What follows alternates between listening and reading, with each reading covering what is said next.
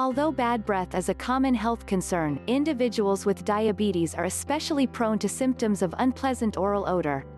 Bad breath, also known as halitosis, and other oral health issues like gum disease are increasingly prevalent among those with diabetes.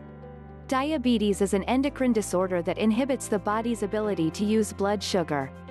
Bad breath is one of the many health complications that diabetics experience. Diabetes-related bad breath is generally caused by periodontal disease and high levels of ketones in the blood.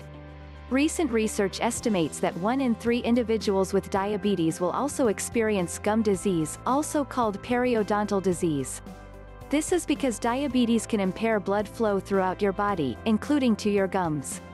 Without an adequate supply of blood, the mouth and gums are more prone to infection and quickly develop an unpleasant odor. Periodontal diseases also lead to inflammation, which can hinder metabolism and increase blood sugar, worsening the effects of diabetes. In addition, high ketone levels in the blood can also occur with diabetes and can lead to bad breath. Without insulin, the body cannot receive the necessary glucose to power its metabolic activity.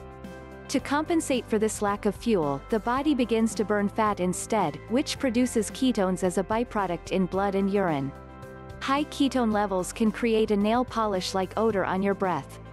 If ketones rise to critical levels, the body can enter diabetic ketoacidosis, which involves sweet, fruity-smelling breath and dangerously elevated blood glucose levels. To combat bad breath that is caused by diabetes, first make sure that your diabetes is controlled under medical supervision.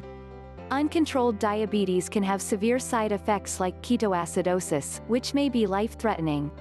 Once your condition is under control, the effects of bad breath are often less severe.